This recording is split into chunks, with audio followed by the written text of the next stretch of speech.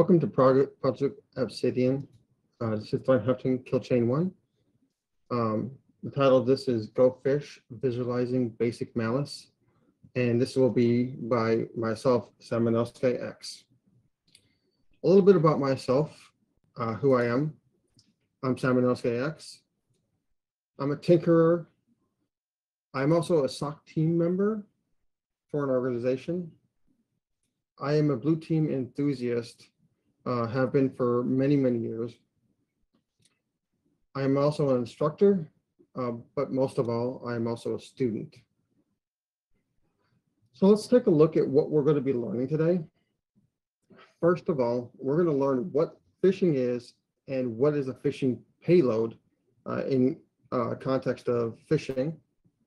We're going to be learning what Visual Basic for Applications is. We're also going to learn what macros are and what does this have to do with phishing and threat hunting. And we'll also learn how to walk through the process from a hypothesis to tangible results during a threat hunt. Also, we're going to recognize what tools do we have in our arsenal and what can we do with it for our threat hunt. So let's take a look at phishing. So phishing is still one of the most common attack methods in use today. Generally, what phishing means is that it's a way for an adversary to get credentials or information from an individual via nefarious or malicious means.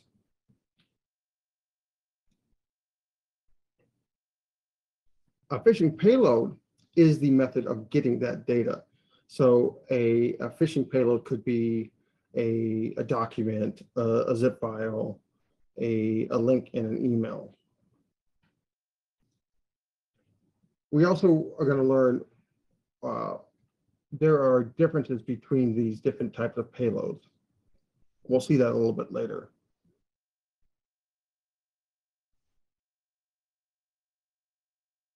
Here are a couple of examples of some phishing payloads that I've seen in my actual day-to-day experience. Here's one example. So this is an IT security update from the IT help desk. And if you look at this, has so many warnings that a user I'd be surprised if a user would actually click on the email link that's in it. However, let's take a look at it. Microsoft gives you an email header that says this person's from outside of your organization. They also have another one inside saying that the email was from an external source. The warnings are there. In the actual body of the email, we see it says, your email account will be deactivated shortly. To stop deactivation, click here. Companies are not going to do that. They click on if somebody were to click on the click here button, it would take them to a site that would have them enter their credentials.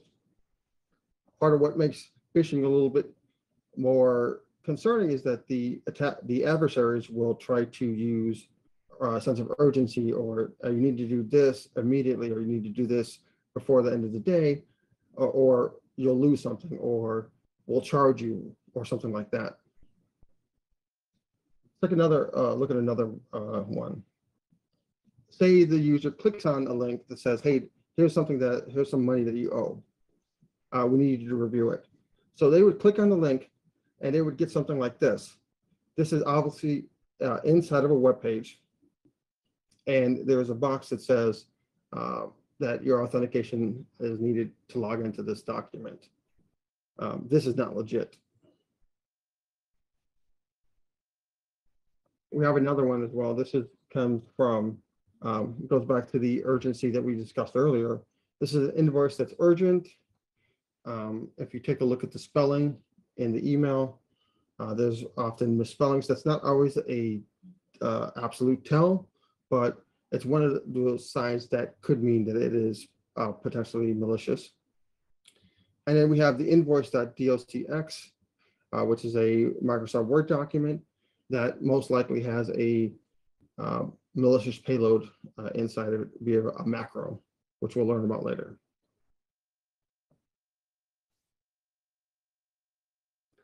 So Visual Basic for applications. We call it VBA for short, but it's Microsoft's generous gift for extensibility in Office.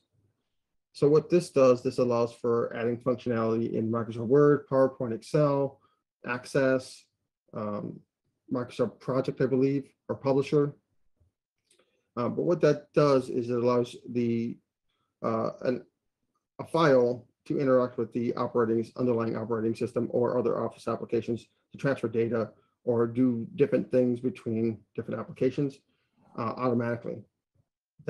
Could be a good thing, but it more than likely is a bad thing. We refer to these functions as macros. And as I discussed, it's not limited in scope to just the Office applications, which is what makes this kind of a bigger issue, except if it were not just limited to the Office applications. As I said, this can be a rather large concern with the amount of privilege and the actions that can be done with this functionality. This can actually be weaponized by adversaries, and we'll see an example of that here shortly. The macros can perform the actions automatically and sometimes without obvious signs, just by opening a document or a file that contains active macros. What are the implications? If a user downloads a file from an email and they open the document and they click a button, that could activate additional downloads of malicious files from an adversary's systems. What does a macro look like? Here's an example of a macro that is not legitimate, but this is what the macro interface looks like in Microsoft Office applications.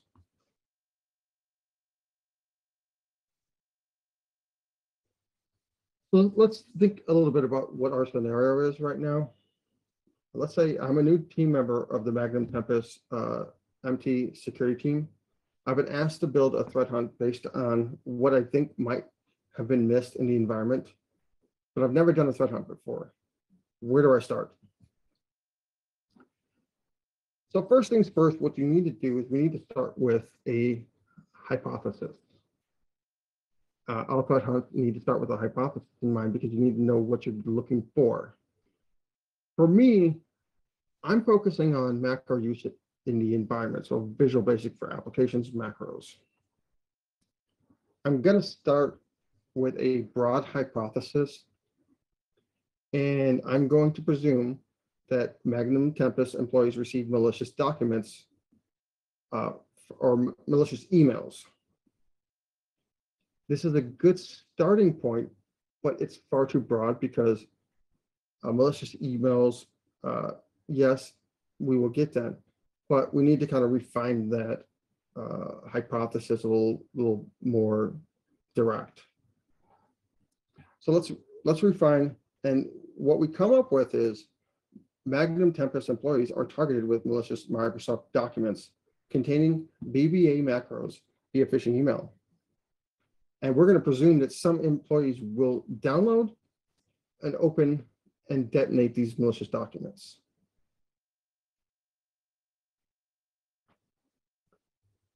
What's important to note about this is that a lot of what we're going to be going over and doing here is specifically structured towards the Splunk query language, but these concepts can be applied to any platform, any query language, and there are also online applications or tools that will allow you to convert from one query language to another.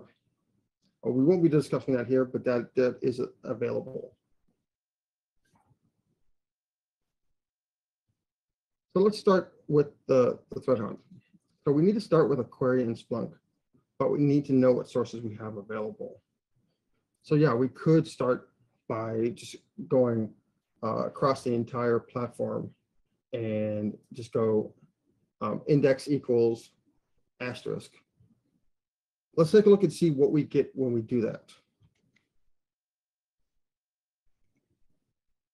So we're going to type index equals star. We have no hits right now, but that's because we need to go to the timeline here. And for lack of a better time period, let's go with all time and then click on search.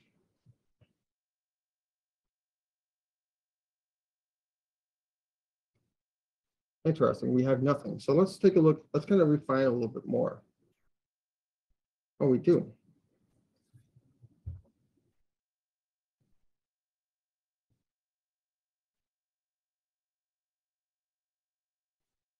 As you see, the search is increasing. These are more entries than we could ever want to go through and parse. And this number is just going to go higher and higher.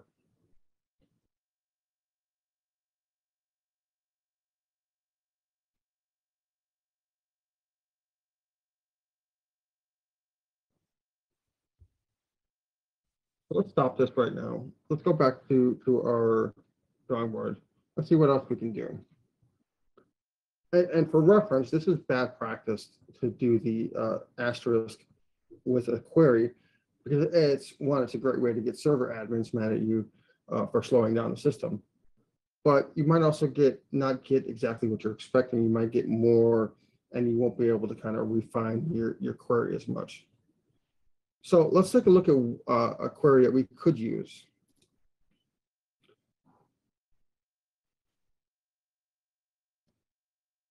So this one will summarize all of the log sources that we have in Splunk. Now I'm going to cheat because I already have this as a search in my history. So I'm going to add that to my search. I'm going to do all time, and I'm going to search. Okay, so we see we have a number of different indexes. We have 12 results. And the ones that kind of stand out to me right now is Zeek, because Zeek will allow me to get information about data that is being transmitted over the wire, so over the network. So let's go back and look and see what we can do with that information.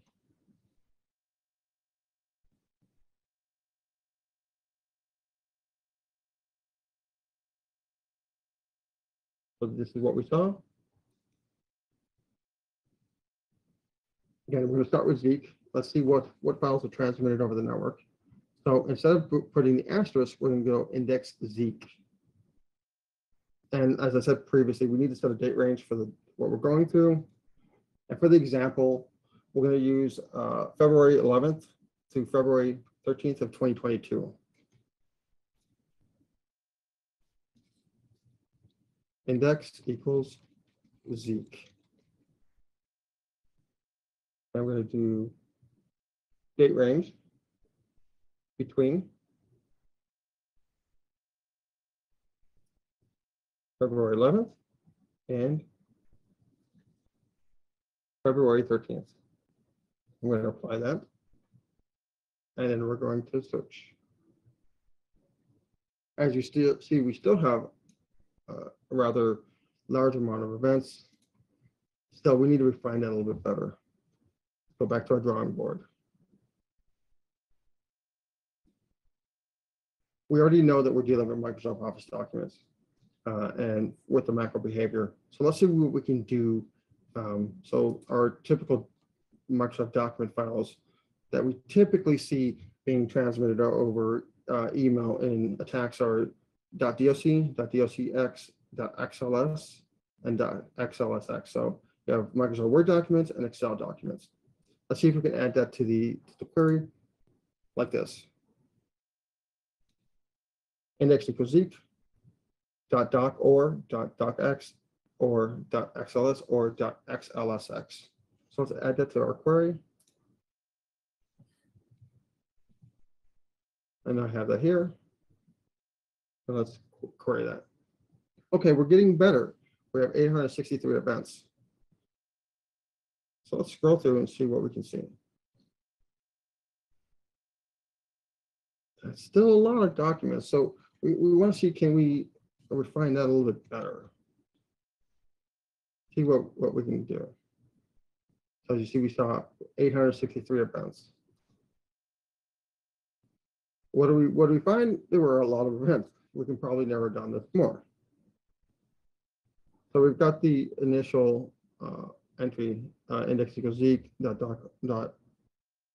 these document formats. But this is also probably a great point to bring up something that's integral for fun hunting. Pick notes. We need to know what we did, what worked, what didn't work. And for the purposes of this, we're keeping track as we go along.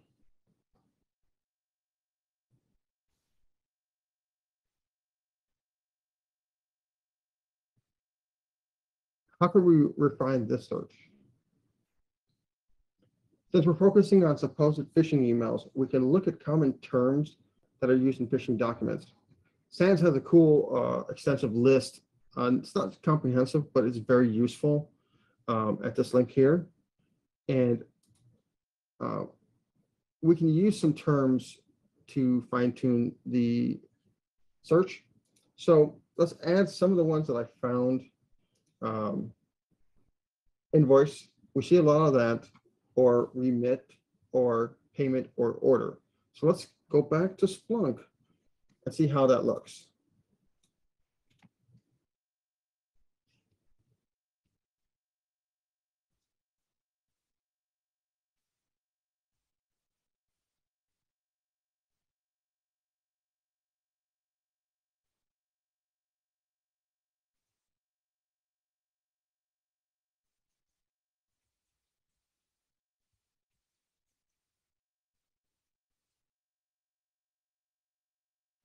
So while these are common phishing email document names, or it could be part of emails, we're not getting very many hits. We're actually getting no hits. So let's go back to the drawing board.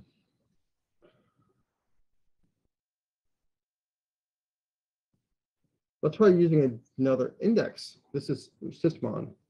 So what Sysmon will do, is essentially giving you telemetry from the endpoint, much how Zeek gives you telemetry from the network. So let's add Sysmon to that and see if we have any hits. Again, no hits. Okay. So perhaps we should try a different approach. Let's go back.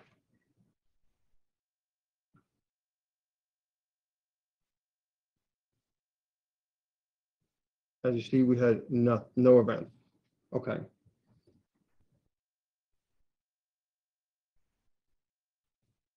So what can we do to get better results? Again, we want to probably go back to our notes, kind of see what we've done so far, what hasn't worked, and let's see what else we can do to kind of fine tune, maybe do some external searching, see what we can kind of do to get better results. But we need to go back and remember what were we looking for when we started, right? We're looking for Visual Basic for applications macro evidence tied to Office documents obtained via email. Is there a way for us to determine via logs that a macro has been executed? Yes, obviously, because SANS actually has a really nice explanation of registry entries that will indicate that the macro has been activated. According to SANS, we can look for something called trust records, and this indicates macro execution on a system. And this is from the webpage from SANS. It points out one of the few places where macro execution leaves traces is in the trust records entry in the registry. And we can see that right here in this box. And that's something that we can use in our search. So let's try to add that and see if we can try and find trust records in our query. So we're going to stick with our initial index in Zeek and Sysmon. And we're going to add trust records to that.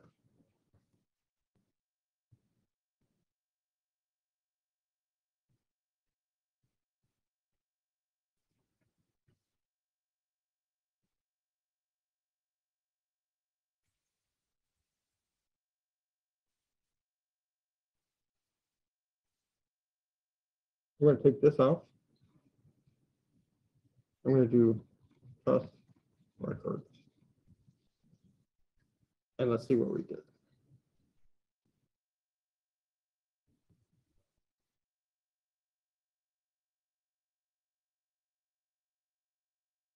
Okay, so we get 48 events. See what we have. Okay, so we're going to look here. We see this file right here, employee conduct, code of conduct, but this one appears on a file server. So let's take a look and see. Okay, so this is evidence of a macro. So let's go back and look at this. Okay, so we have a result.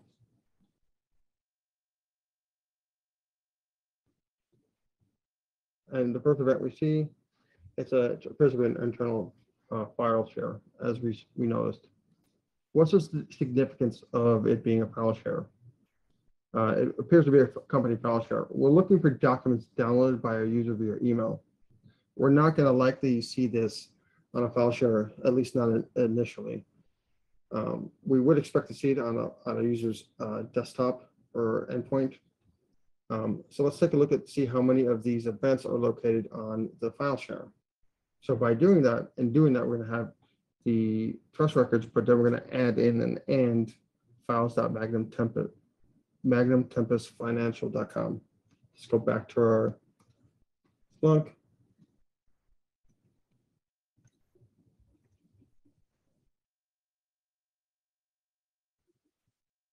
And I have that here. Files.magnumtempest.com. Let's take a look and see what do we get. So we get 26 events. Okay. Employee code of conduct. Employee code of conduct. Marketing template. Marketing template. Oh, okay, so at this point, I am fairly confident that that's not necessarily malicious. Could be, but going based off of my hypothesis of being from an email, I'm going to disregard these files for now.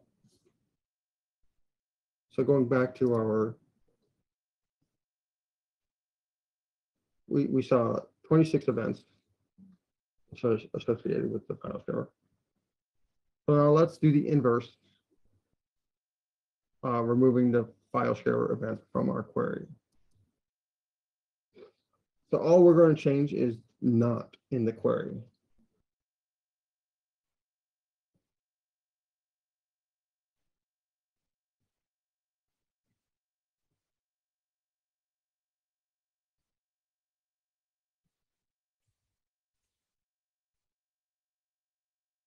Well, this gives us 22 events, which is better because this is a little bit more for us to work with.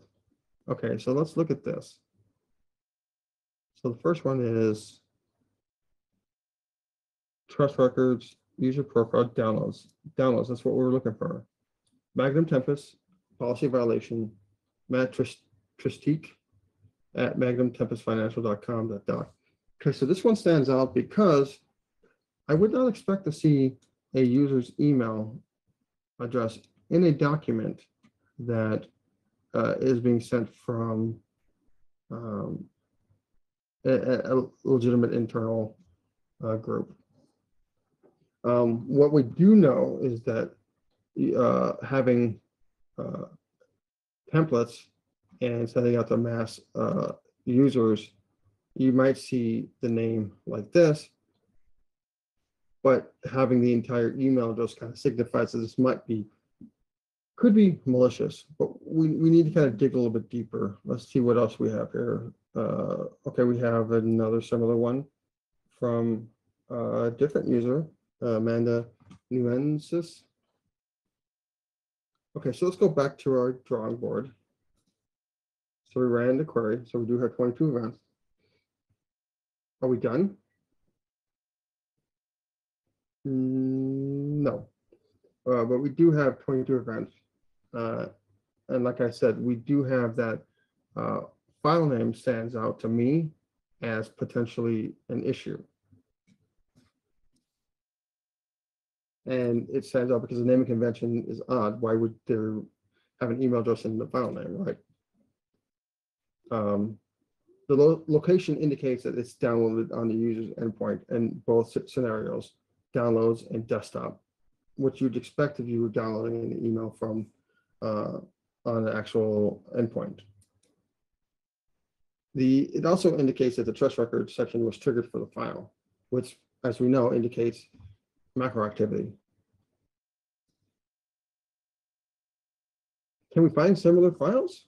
Let's refine our query knowing that we know the file name and what we may suspect to be a malicious file. So we're going to stick with indexing Zeek and Sysmon, but we're going to go with Magnum Tempest -policy -violation -. And let's see what this results.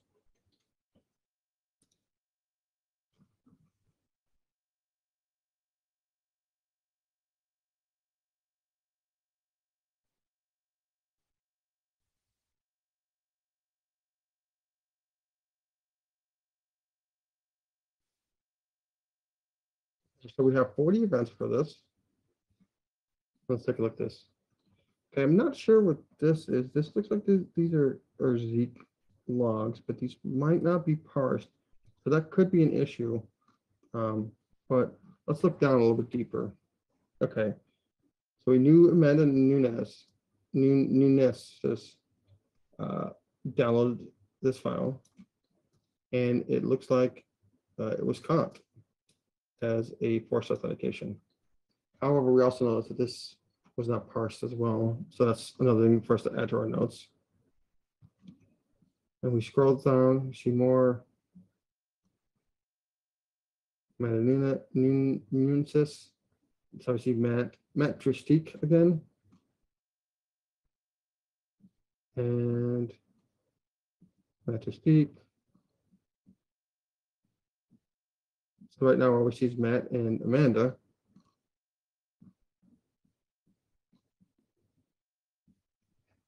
So let's go back and see, can we refine this more?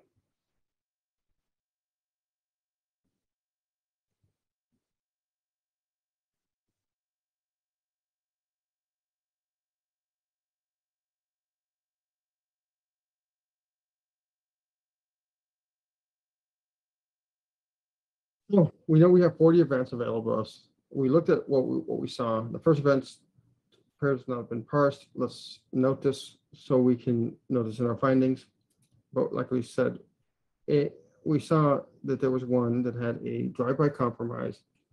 The program used was Thunderbird, and it fits the target file name that we were discussing previously.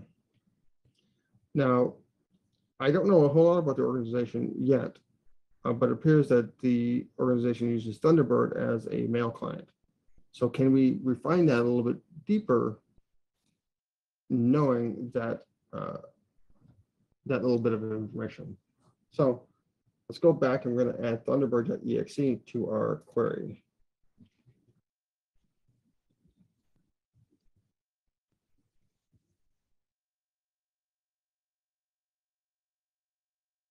Here we're down to 12 events.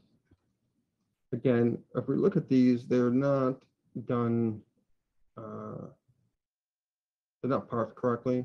So that's something to note that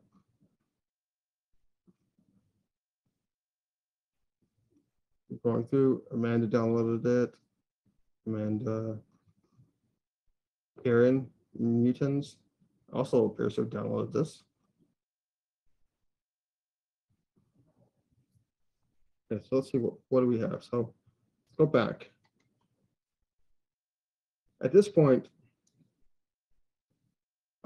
with our previous query, we see that we have 12 entries. Scrolling, we see 2 additional users downloaded, Amanda Nunez and Karen Mutants.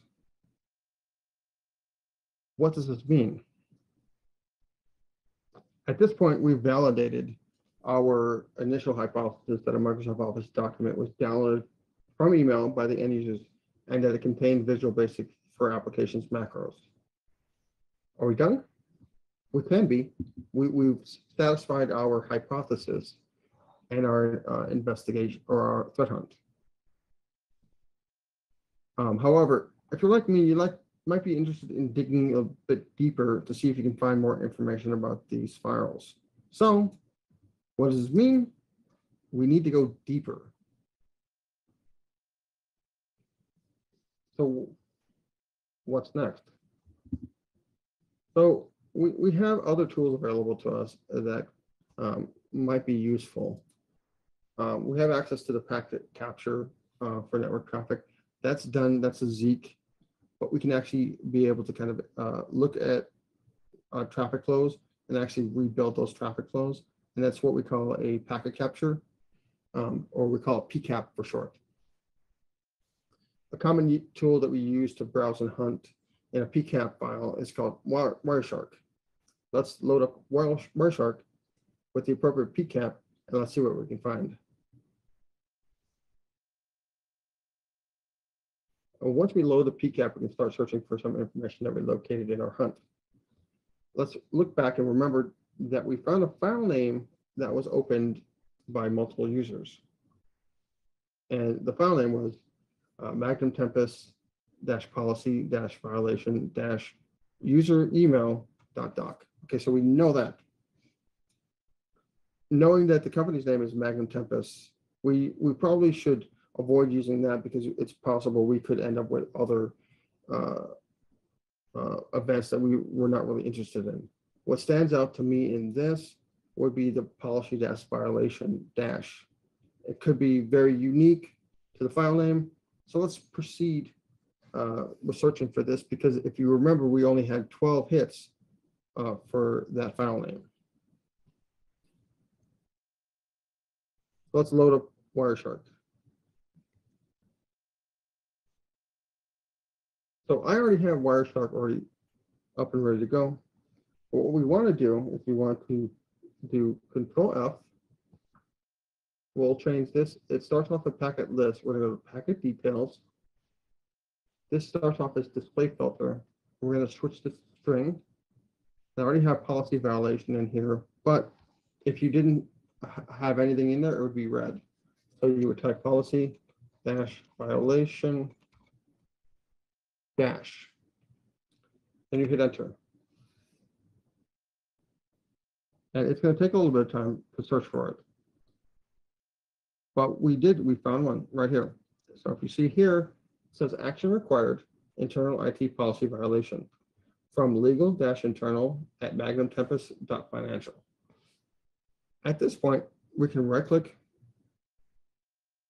we can follow TCP stream. So what this will do, this will bring up the stream of data that is associated with this particular packet. So let's do that now.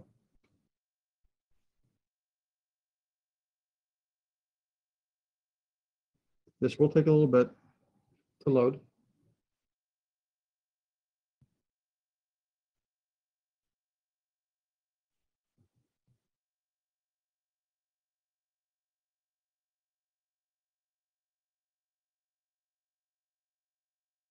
Go back to our document real quick. So here's an explanation of how to switch the display filter to the string.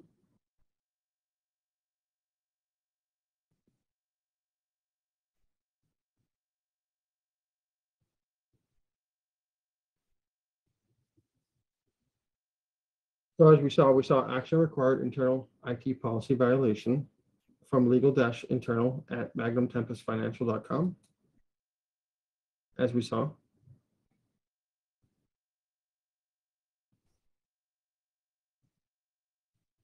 Again, this is where we will right-click and follow TCP stream. Again, TCP stream will give you the actual data flow for that particular packet where it exists.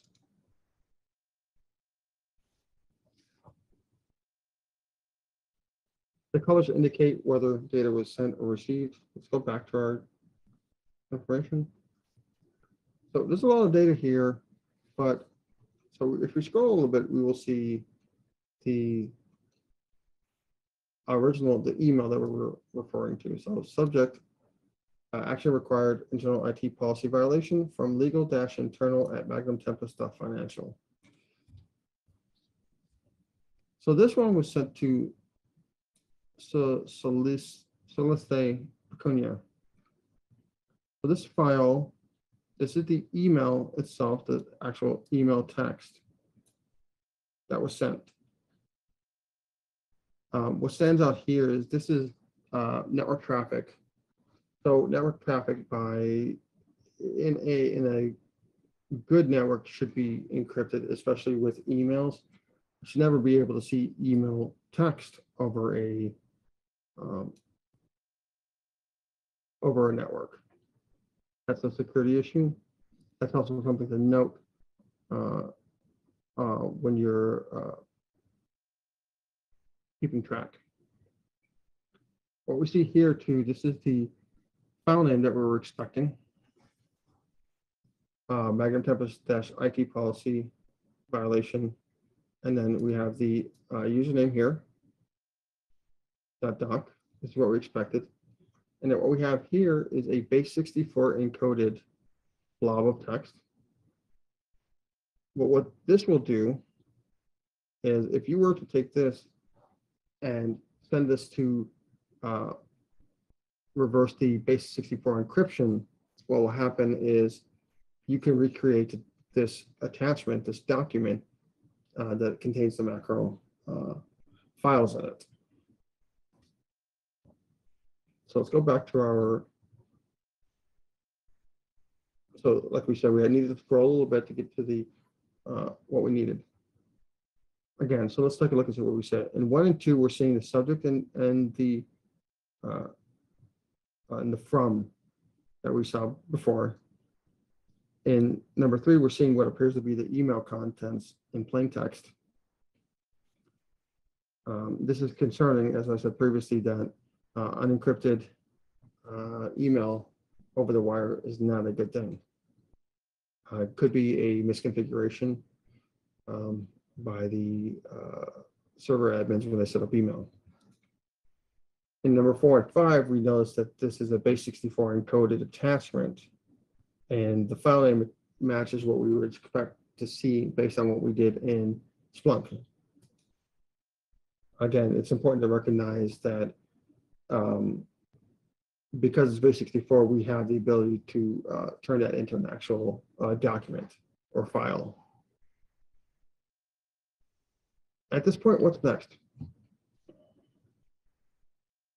At this point, we could dive further, investigate. We could try to download the attachment and see what macros are inside of it. However, this might be a good point for us to stop and pass off to the next team to proceed with their investigation or their threat hunts. But it's also a chance for us to take a look and check our notes.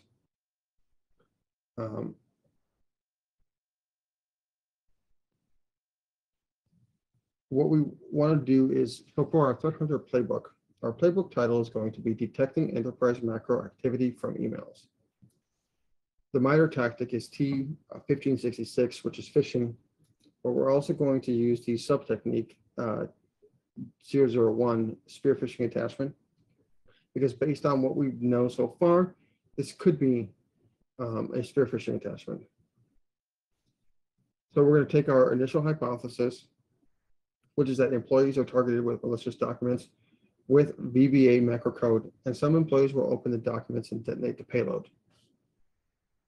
Based on what we've seen, that is the case. The proposed detection query is index in Zeek and syslog .doc or .xls or .docx or .xlsx trust records, and not files.magnumtempestfinancial.com. We have no simulation details. And for the hunter limitations observation notes, during several portions of the hunt, we discovered that there were log sources that were not properly parsed, which made finding details difficult. Hunt findings. 3 users downloaded the malicious document. 2 users appear to have been affected by the payload.